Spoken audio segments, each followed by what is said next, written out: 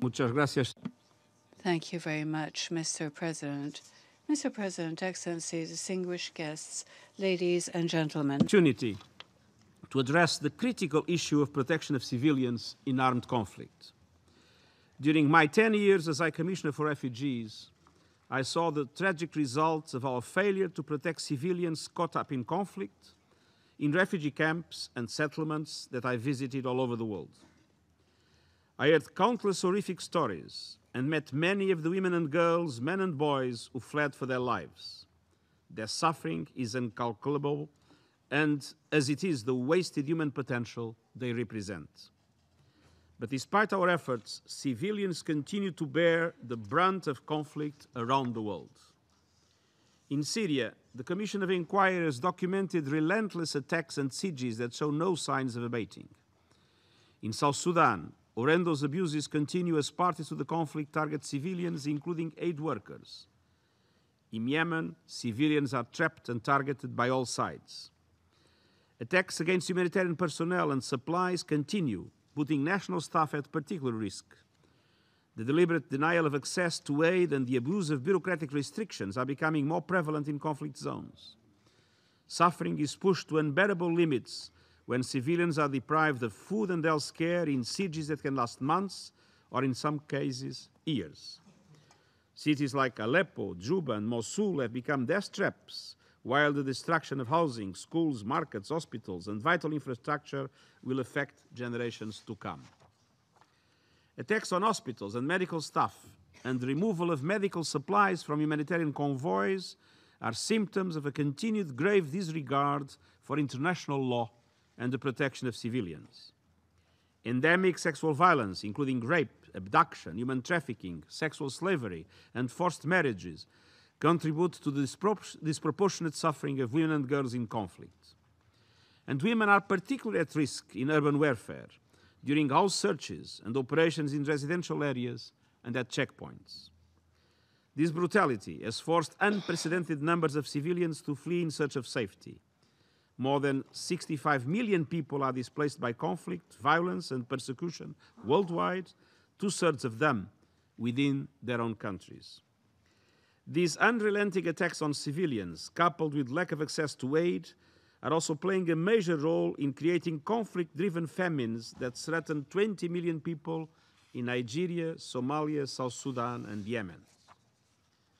Mr. President, 1 year ago, the Security Council took specific action to improve the protection of medical care during conflict by adopting Resolution 2286.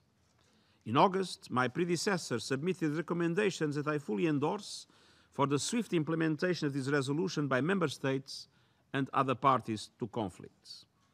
These developments created hope of an improvement in the lives of millions of people affected by war and violence.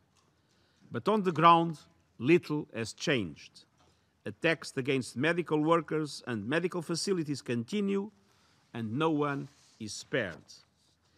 According to the World Health Organization, attacks on medical care, including hospitals, doctors, ambulances, and on the wounded and the sick, took place in at least 20 countries affected by conflict in 2016. In most of these places, fragile medical systems were already at a breaking point, as staff struggled to treat huge numbers of people, and in most cases, no one was held accountable.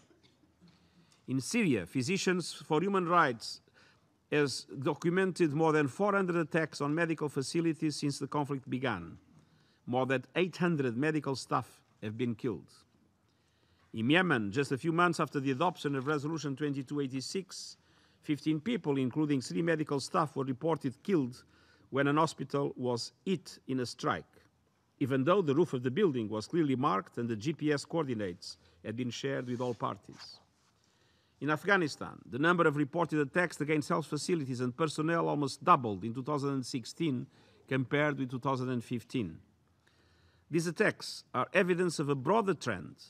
Parties to conflict are treating hospitals and health clinics as targets rather than respecting them as sanctuaries. And this goes against the spirit of the Geneva Conventions, the fundamental tenets of international humanitarian law, and our basic humanity.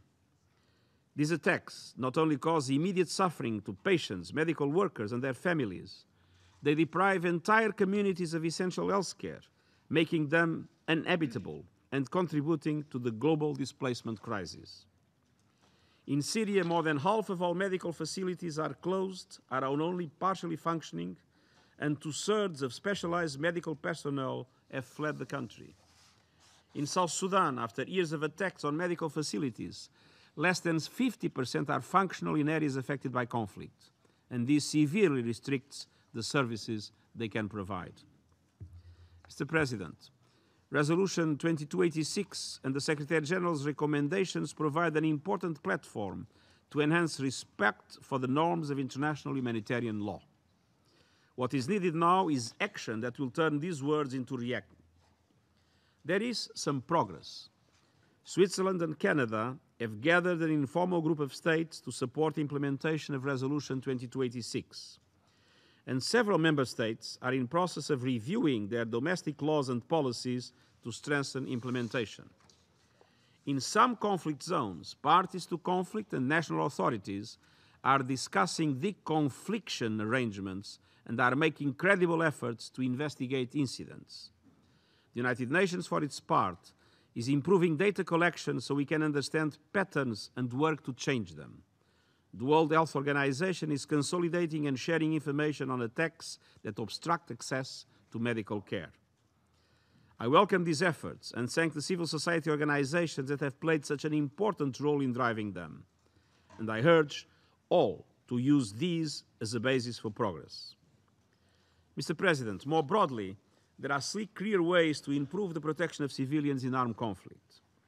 First, we must ensure greater respect for international humanitarian and human rights law. I urge parties to conflict to take concrete steps to limit harm to civilians in their military operations, as they are obliged to do under international law. And I call on all member states to use their influence to promote respect for international law and ensure accountability for violations. I urge those engaged in armed transfers to show greater responsibility and consider the potential consequences of those sales for human lives and for our common security. And I call on all to support international accountability mechanisms that complement national efforts, including the International Criminal Court. Second, we must step up the protection of humanitarian and medical missions by implementing my predecessor's recommendations on Resolution 2286. Many of these measures can and should be extended to protect other humanitarian actors and all civilians. We must also prioritize the protection of civilians in UN peace operations and ensure that missions have the capacity to deliver their mandates. The Security Council has a central role to play here, and I call on all member states to endorse the Kigali principles on the protection of civilians as an urgent priority.